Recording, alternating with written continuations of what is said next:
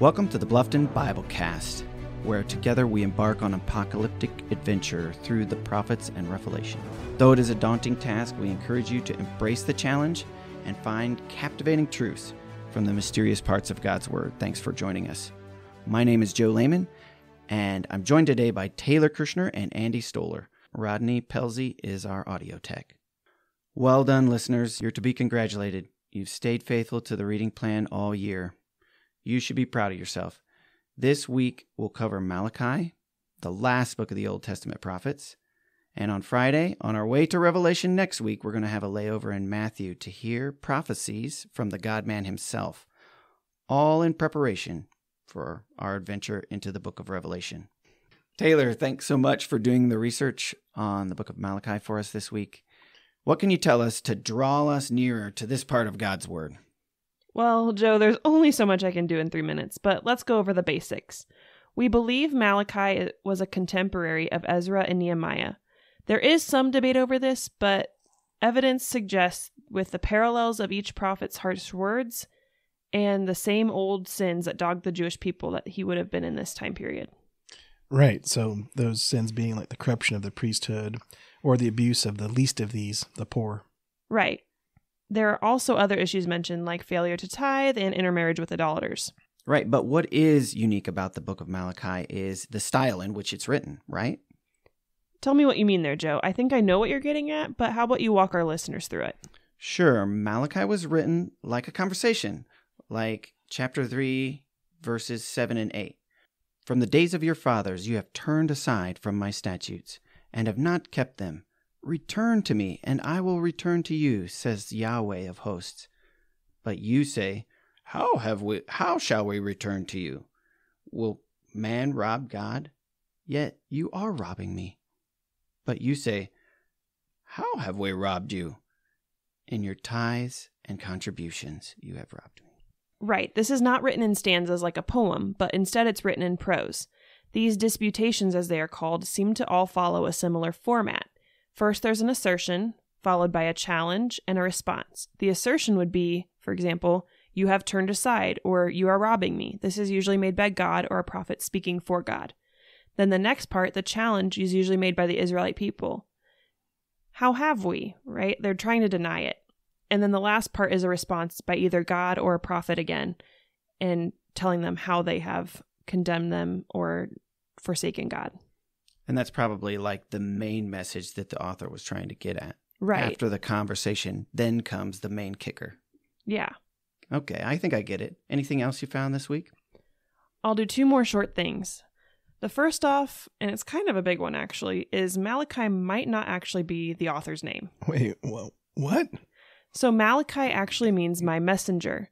So in 1:1, it says, the oracle of the word of the Lord to Israel by Malachi. And it could really just mean the oracle of the word of the Lord to Israel by my messenger. Intriguing. If that was first, what was the second? I'm going to sound like a broken record, guys, but Malachi is a, drumroll please, chiasm. Hey, there we go. I got to hand it to you, Taylor. So you sure know how to find them. I figure chiasms are kind of like metaphors, symbolism, or parables. It's literary devices that are found all over the Bible. Well, I have heard some pretty great things about the author.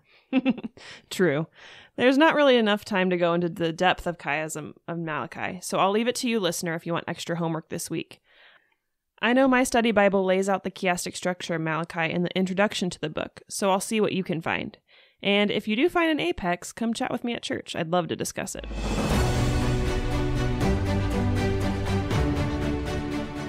So here we come to the highly anticipated, the often discussed Olivet Discourse.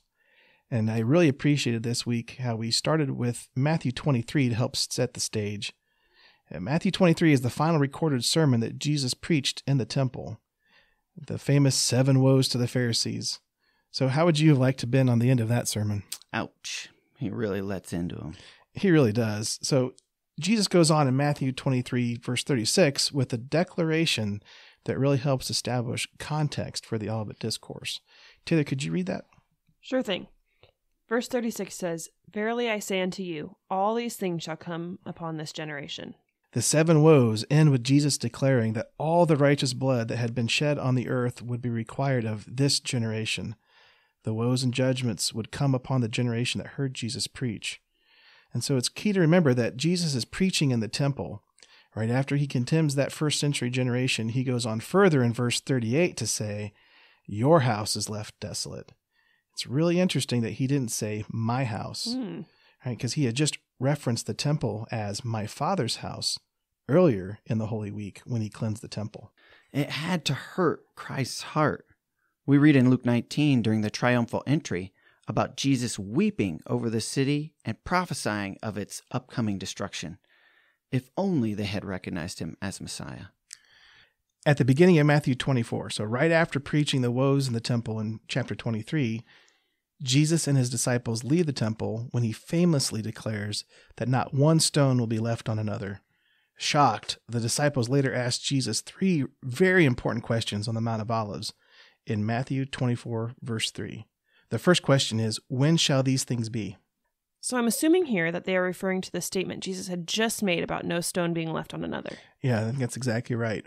The second question was, what shall be the sign of thy coming? For this one, it's really helpful to remember that the disciples were focused on Jesus' earthly kingdom restoration. Remember Acts chapter 1? Yes. The disciples were focused on when Jesus would restore the kingdom to Israel.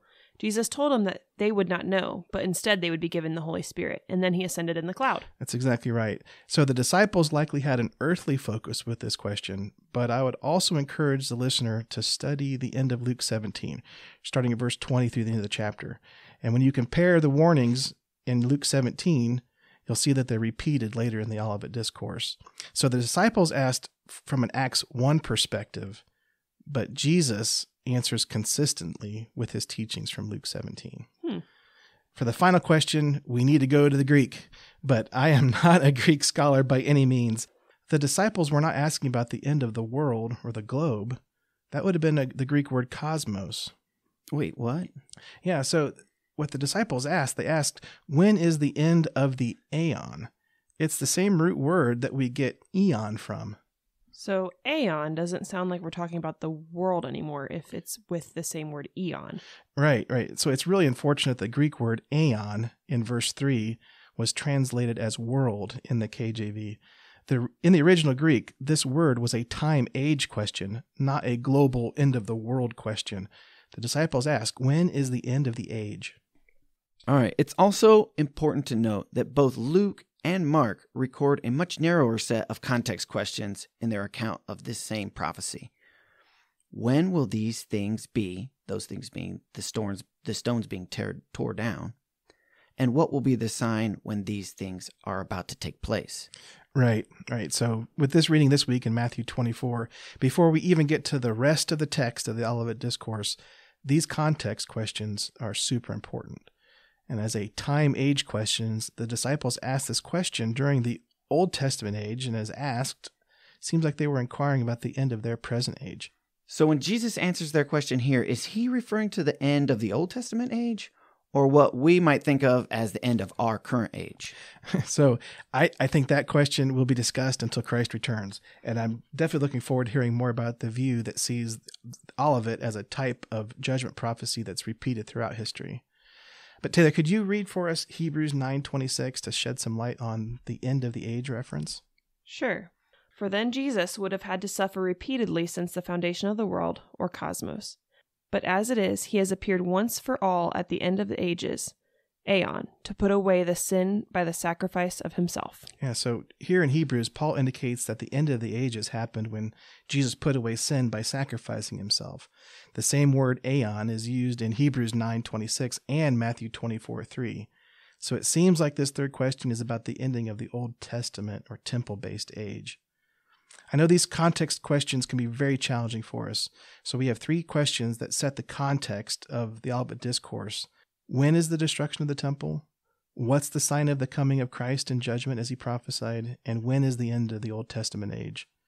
It seems like there was one generation given between Christ's sacrifice and judgment in order to preserve a remnant of God's people as he promised. To wrap up this section, I would like us to consider how the original audience responded. So a little bit of a history lesson here. So in August of 66 AD, the Zealot faction in Jerusalem started a rebellion against Rome. And by November of that same year, a Roman general named Cestius Gallus, along with the 12th Legion of Rome, sacked their way across Galilee and Samaria and started their siege on Jerusalem to end the uprising. By God's divine will, Cestius Gallus was defeated and retreated, leading to a false sense of invincibility among the Jews at that time. Gallus's defeat led Nero to declare war on Israel in February of 67 AD. 3.5 years later, Jerusalem and over 1 million Jews were utterly destroyed. But when the early church saw Rome retreat, they left Jerusalem and were spared the complete devastation that was visited on the city and the people within the generation that heard Christ's prophetic warning in Matthew 23 and 24, that all these things would come upon this generation. We can take rest in the fact that Christ was not a false prophet when he spoke these words of warning to his disciples and the words of his coming and judgments against the generation that rejected him. The age of temple-based worship had come to an end. He is the only sacrifice needed for sin. So, Joe, what would you say is the greatest challenge to understanding Jesus' words here in Matthew? The greatest challenge for me is how Jesus intermingles prophecies about the destruction of the temple with prophecies, what seem to be, about the end of all things. Yeah, that is confusing. Why would Jesus do this? I mean, it makes him seem like a false prophet, honestly. It seems like Jesus thought the end of the world would be soon after his ascension. Some Bible critics are really quick to make Jesus look bad here. Mm-hmm. But it turns out there are some good reasons why Jesus would speak like this, weaving the two events together. The first being simply that the disciples asked about the destruction of the temple and his return in the same breath at the beginning of chapter 24. Tell us, when will these things happen, and what will be the sign of your coming and of the end of the age? Kind of like we were talking about earlier. Yeah, I can understand what you're saying. So what would be another reason Jesus would discuss these two events in such an overlapping manner? Well, you're on the road to answering your own question there when you said overlapping. The destruction of the temple and the final return of Christ, those two events overlap theologically in such a way that things said about one can be true of the other as well. So, exactly how does that work? How can a prophecy be fulfilled twice? Consider a passage in Isaiah, which we all consider to be fulfilled in Jesus Christ. Here it is. I'll read it to you. Isaiah 7. Therefore, the Lord himself will give you a sign. Behold, a virgin will be with child and bear a son, and she will call his name Emmanuel. For before the boy will know to refuse evil and to choose good, the land whose two kings you dread will be forsaken. Rationally, the prophecy given to Ahaz would have been fulfilled in his time. Right. It says right there that before the boy even wakes up or the boy even becomes of age, the two kingdoms which were bothering Ahaz at the time would have been forsaken. Okay. And that happened. Judah was not destroyed by Assyria and by Israel at that time. So the prophecy would have been fulfilled before that. There would have been some boy born to a young maiden who was named Emmanuel, and he grew up, and before he even grew up, the kingdom of Samaria and Damascus, those enemies of Ahaz, would have been subdued. I see. So that would have been the first fulfillment then. The first fulfillment. But we always read that as a fulfillment of or a prophecy about Jesus, and certainly the New Testament authors think it is too. So the prophecy to Ahaz was fulfilled in BC days because of the second part of the prophecy. But the first part of the prophecy was directly applied to Christ's literal virgin birth. Exactly. So some of the words we read this week in Matthew 24 have their fulfillment in the destruction of the temple in 70 AD. And just like our other example from Isaiah 7, some will have a more amazing fulfillment or a symbolic fulfillment when Jesus comes again as king. Some of these words will find their fulfillment in the end of all days, or in both events, perhaps. I see your point here. I see how some of this stuff can have double fulfillment, but I guess I'm still struggling to see how the destruction of the temple and the end of the age are theologically connected. Neither did I at first. Consider that the ministry of Jesus was a sort of gospel message to Jerusalem. It was to the Jews and the God-fearing people of Rome at that time. after the message of Jesus was proclaimed to the Jewish community, and they were all given a generation to respond, judgment was visited on Jerusalem in 70 AD.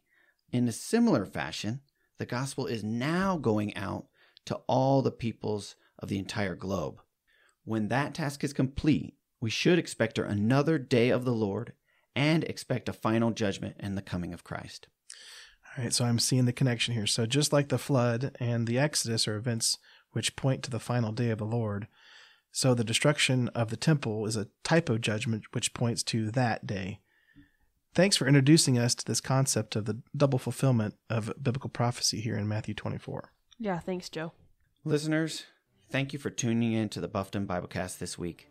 We've enjoyed preparing this episode for you, and we pray that you have an amazing experience this week as you engage God's Word.